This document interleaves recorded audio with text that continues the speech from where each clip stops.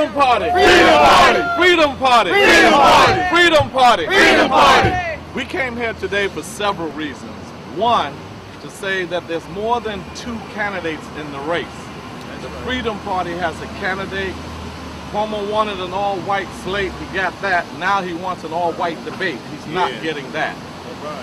We're here to say that we are here to stay. We've shown 43,000 people, strong support. 43,000 people supported our candidacy. We are on the ballot officially. Palladino only got 25,000 signatures. He's in the debate, and Cuomo got none. So we're here to say that we're not going to sit back and allow that to happen. Also, the Freedom Party today is saying to the state that we can do something about transportation. That transportation, they say they don't believe in taxes, but when it comes to raising the transit fare, that's a tax on poor working class families. Raising college tuition, that's a tax on families. Raising the clothing tax, that's a tax. Everybody but the rich.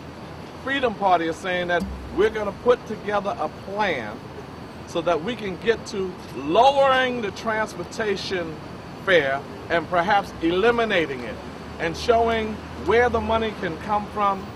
How do we get there? We have a gentleman with us, he's nonpartisan, but did an independent study on the transportation fare. He's going to come before you. But these are the issues that the Freedom Party will be standing for. We know that if we do a PIT surcharge, a personal income tax surcharge on those who are making $300,000, that happened already. $250,000 to $300,000, 1.5%, and that generated $4 billion projected. It actually generated $3.2 billion.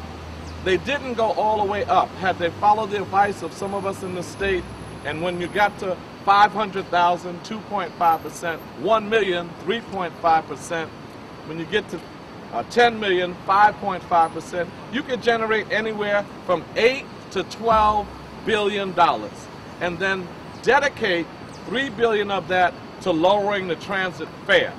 That's what they receive through the fare, $3 billion when you look at the fare. So we are going to further explore that fare. We have a gentleman here who could explain more, and then we're going to discuss some of the future plans of the Freedom Party, and we're going to discuss how Cuomo and Palladino should not be options for our community. They were missing in action for us. That's right. And now we should be missing in action for them on November 2nd.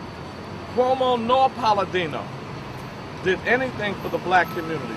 And what they're trying to do is make it seem like they are worlds apart. They're very similar on policy, very different on personality. Cuomo hides away from the media. That's right. Palladino thrives in the media.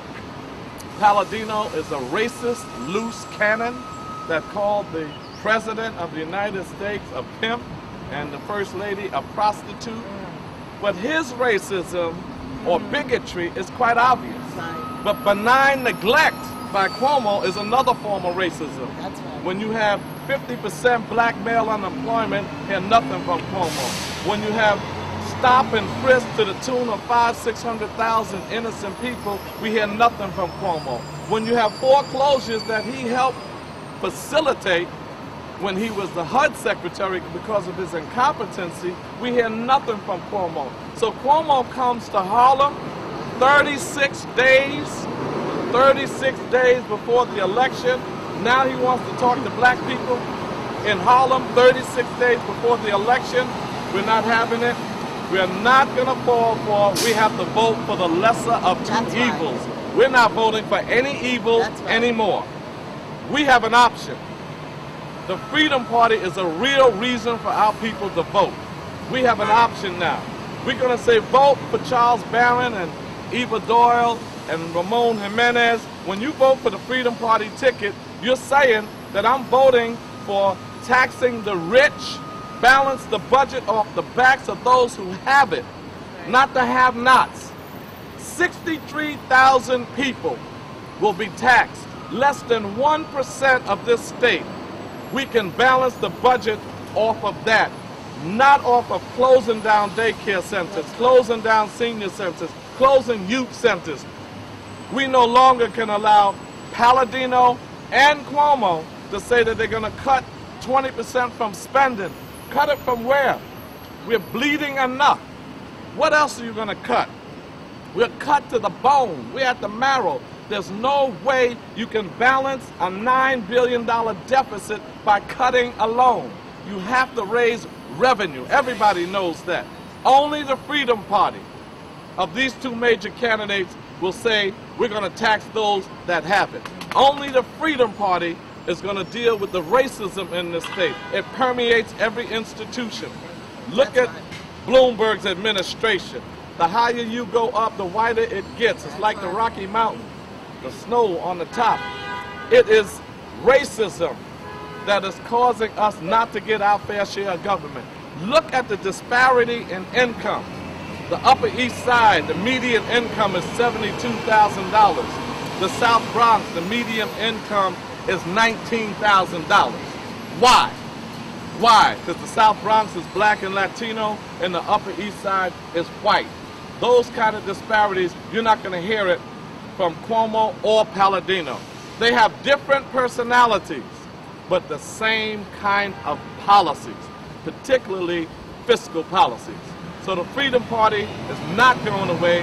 We're out here to say that this is an alternative for our people. 50,000 votes, and we are a bona fide state-recognized party.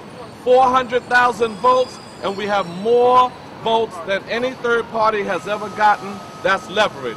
1.6 million votes, and I'm the next governor of the state of New York, and that's power. That's right. Freedom Party! Freedom Party!